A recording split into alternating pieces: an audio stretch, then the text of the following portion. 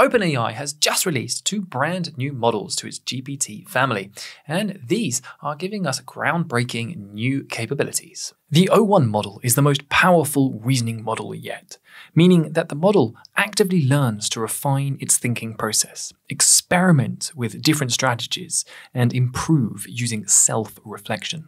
This is a fundamental breakthrough on the road to human-like intelligence.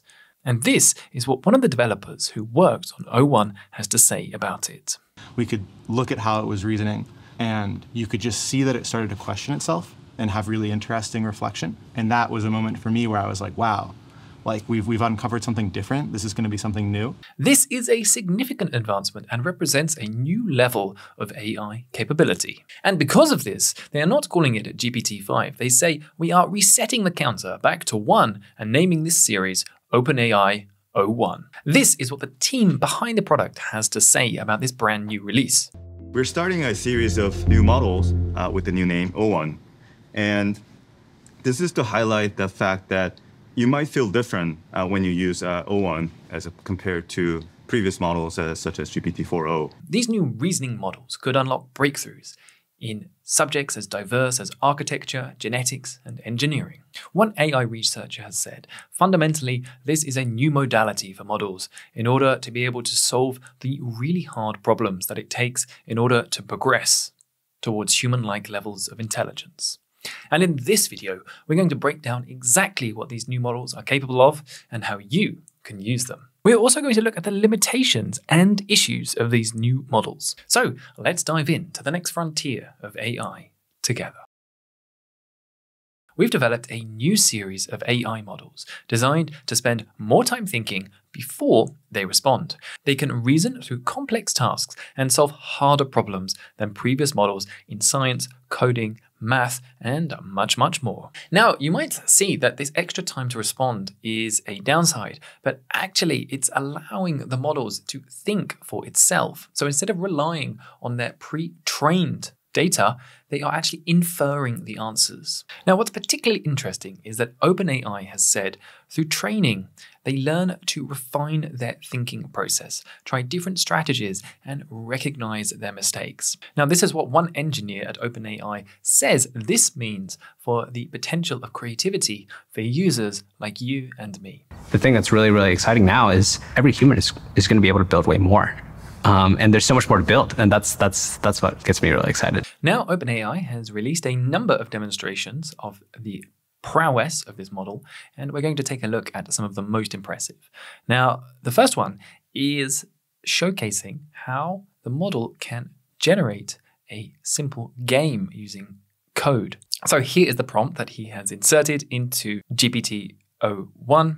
This is what he says. Implement Snake with HTML, JS, and CSS. The entire code should be written in a single HTML block with embedded JS and CSS. Don't use any remote assets. After opening the HTML, user will need to hit space to restart the game.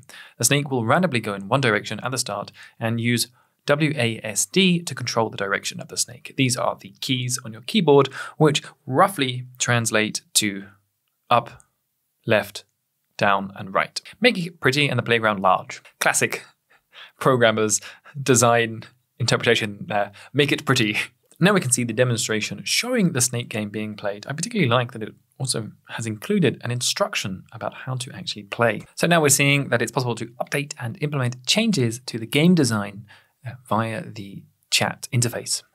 So we can see here that after generating these updates, it also not only gives you the code to update the game, but also gives you an overview of the improvements that have been made. And now you can see the example has implemented these obstacles in letters AI. But how does this compare with ChatGPT 4?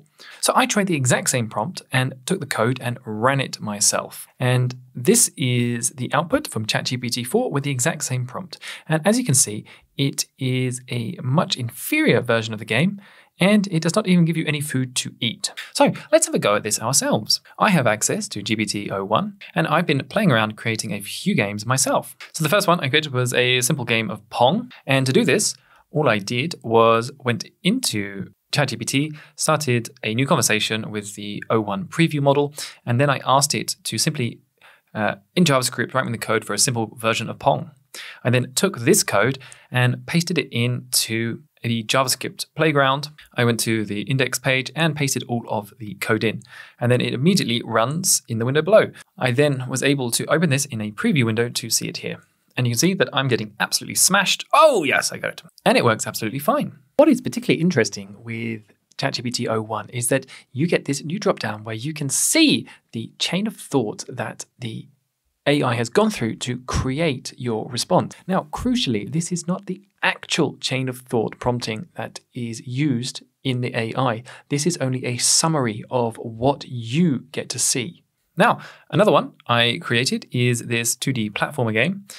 And as you can see here, I've got a little block jumping along and it's able to move along and jump up and down and collect the points. However, it is not the most attractive design. And finally, I was able to create this shooter game where I'm able to shoot these blocks very easily. But this is a remarkably easy way to generate complex pieces of code with little actual code knowledge. And this is particularly interesting because recently Jensen Huang, who is the CEO of NVIDIA, said that in future it will not be necessary to teach children to code. Actually, what we need to be teaching them is the ability to master natural language. Over the course of the last 10 years, 15 years, almost everybody who sits on a stage like this would tell you it is vital that your children learn computer science. Everybody should learn how to program. And in fact, it's almost exactly the opposite. It is our job to create computing technology such that nobody has to program. And that the programming language, it's human. Everybody in the world is now a programmer.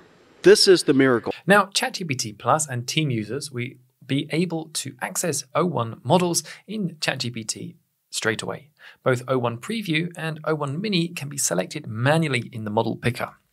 So these are available in the dropdown at the top of your window. And you can see here we have O1 Preview for advanced reasoning and O1 Mini, which is faster. So there are two models available. The first is O1 and the second is O1 Mini. And O1 Mini is a faster, cheaper reasoning model that is particularly effective at coding. As a smaller model, O1 Mini is 80% cheaper than O1 Preview. Let's have a look at another of the demonstrations. The first example I have is very simple. This just counting the letter R's in a word strawberry. So let's start with the traditional, like existing model, GPT-4o. So as you can see, the model fails on this. There are 3 R's, but the model says there are only 2 R's. So here he has asked for the GPT to count the number of R's in the word strawberry. And you can see that GPT-4o has incorrectly answered this with 2 when the answer should be 3. So why does this advanced model like GPT-4o makes such a simple mistake? That's because models like this are built to process the text, not with the characters or words. It's somewhere between, sometimes called a subword. So if we ask the question to a model, a question that involves understanding the notion of characters and words, the model can really just make mistakes because it's not really built for that. The reason why ChatGPT-4 cannot do this is because the way it is interpreting words is that it's looking at parts of words. It's not looking at entire words or single characters. It's looking at something that is referred to as a subword. So now let's go on to our new model and type in the same problem. This is an O1 preview, which is a reasoning model. So unlike the GPT-4o, it starts thinking about this problem before outputting the answer. And now it outputs the answer. There are 3 R's in the word strawberry. So that's the correct answer. So here we can see the new model is able to handle this. And that's because it spends a few moments to think about the answer and calculate it, rather than to predict what is coming next.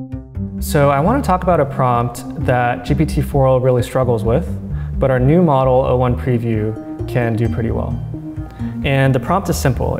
In this example, we see the prowess of the new model in its ability to handle complex writing puzzles. So what they do is they ask it to write a very specific poem with a number of requirements, including in line 2, the last word should end with I. In line 3, the second word begins with U. In line 5, the second to last word is eucalyptus. In the final line, each word has 2 syllables. And we'll see that the answer from GPT-4o meets some of the constraints, but not all of them. So the GPT-4o model manages to create some of these metrics, but fails to do so with the others. For example, it does not have 2 syllables in each word in the final line. Will.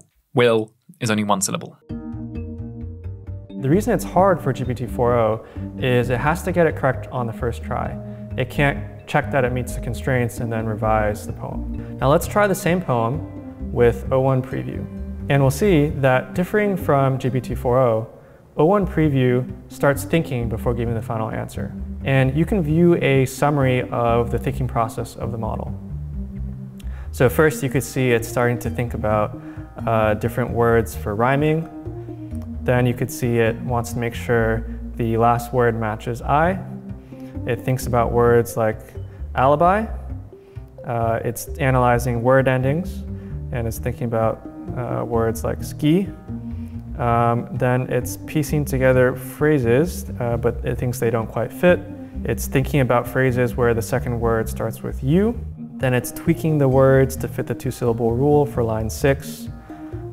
It's digging into various 2-syllable word combinations. Then it's checking whether the poem aligns with all the guidelines. It's working through the poem to analyze the soccer aspect. And now let's look at the final poem. So here we can see the O1 preview and its ability to comprehend this complex prompt and then work through it step by step, constantly self-referencing the initial prompt to make sure that it is adhering to the constraints that have been asked for. And you can see this final output manages to fit the original prompt. So this is an example of a prompt where, because the model can generate candidates and do reasoning before giving the final answer, it's able to give a higher quality response. So you can see that because the model is able to generate multiple candidates or answers in its thought process and then evaluate it as it goes, it's able to generate a more accurate response. So how has OpenAI managed to develop this brand new breakthrough? Well, it says that it is attaining these excellent results through a method of improved chain of thought prompting and reinforcement learning. So this means that it's able to put together a whole host of different actions in one go, as well as using self-referential learning to improve its results. Now, it's very interesting that it takes a few seconds for O1 to think, and Noam Brown, who is an AI researcher, has some interesting insights into the future of AIs. He says that OpenAI's O1 thinks for seconds, but we aim for future versions to think for hours, days, or even weeks.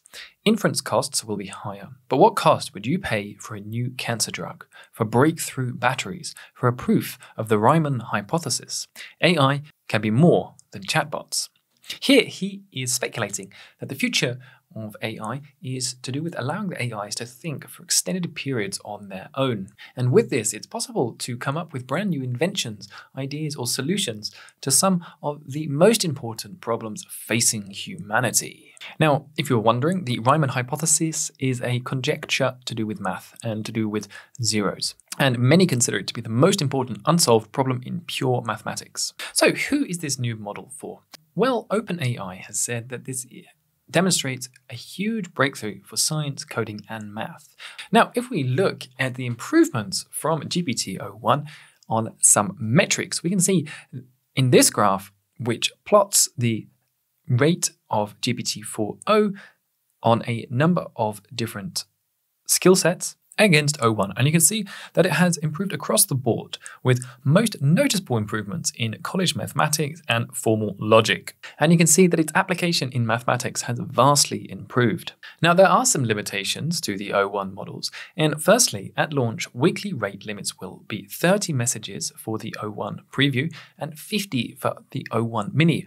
And that is weekly, not daily. So you will only get 30 and 50 messages per week at the moment, which is a very small amount. So make sure you use them wisely. Now, the next limitation to consider is the cost. In the API, the O1 preview is $15 per 1 million input tokens and $60 per 1 million output tokens. That's 3x the cost versus GPT-4o for input and 4x the cost for output. So that's 3 to 4 times more expensive. Now, the other limitation is, as an early model, it doesn't yet have many of the features that make ChatGPT useful, like browsing the web for information and uploading files and images. But OpenAI has given us a taster of what they're going to be working on next. This is an early preview of these reasoning models in ChatGPT and the API. In addition to model updates, we expect to add browsing, file and image uploading, and other features to make them more useful to everyone. Now, the key development in this model is that fundamentally this is a new modality for models in order to be able to solve the really hard problems that it takes in order to progress towards human-like levels of intelligence. And this could pave the way for major developments in diverse fields from engineering to medicine. And we are moving fast in the development of AI. What do you think of the new model? Let me know in the comments below. If you're interested in learning more about the capabilities of AI video creation, check out my course in the description below. Now, I've been reading the new book by Noah Yuval Harari called Nexus, and it poses a very interesting argument on the importance of information networks to the development of human civilization. And it alludes to the problems that we may face with AI. And so I will leave you with a quote from this book that I appreciated. And that is, "Why are we so good at accumulating more information and power, but far less successful at acquiring wisdom?" And I wonder what the applications might well be of these new models, and what might be the dangers. Thank you very much for watching. Thank you for being here. And most of all, I wish you a delightful day.